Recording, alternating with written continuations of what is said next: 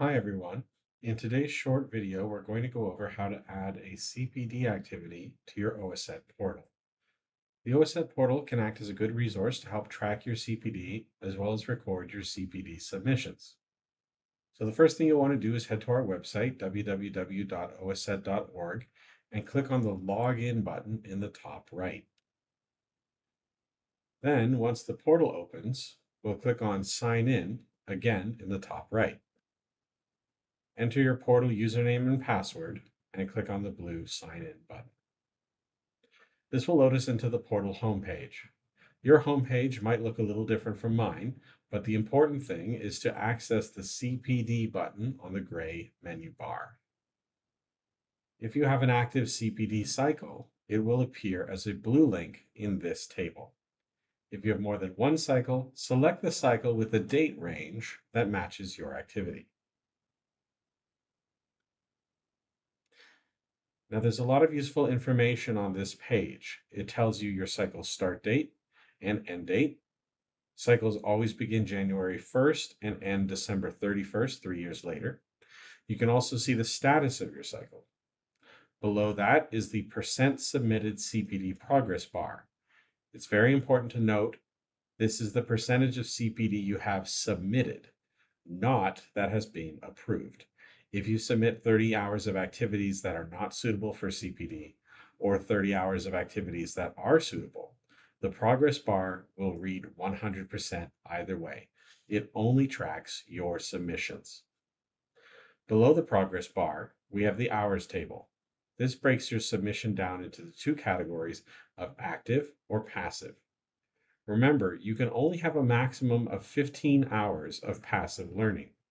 With a maximum of 15 hours passive, you will conversely need at least 15 hours active learning. If you would like, you can do as many as all 30 hours in active learning. The cap is only on passive. If you hit the 15-hour cap on passive learning, the submitted progress bar will not advance if you continue to add more passive learning. You will need to add some active learning instead. But below the hours table is the CPD activities table, where you can see a summary of your submitted CPD activities. This table shows the name of the activity, the CPD category, the activity start and end dates, and how many hours you claimed.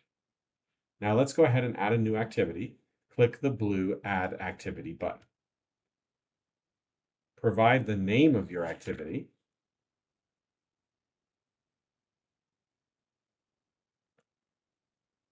as well as the CPD activity provider. Then add the start and end dates of the activity. It's okay if it's a one-day event and these dates are the same. Then tell us if the CPD activity is active or passive. If you're unsure, you can use this blue hyperlink to head to OACETT.org to learn more about the two categories. Next, put in the number of hours and a description of the activity. You'll want to use a longer, more descriptive message than the one I'm using in this example. Then click the blue Save button. The page will save and reload, and now you have the opportunity to upload supporting documentation. This might be a certificate, a transcript, a letter of attendance, a summary of the event, or something similar. Just click on Upload File, enter the document name, navigate to a file on your computer and click Submit, and then click the blue Submit button again. Now that we're back on the CPD cycle page, you can see the submitted progress bar has increased and the hours table has gone up as well. And that's all there is to it.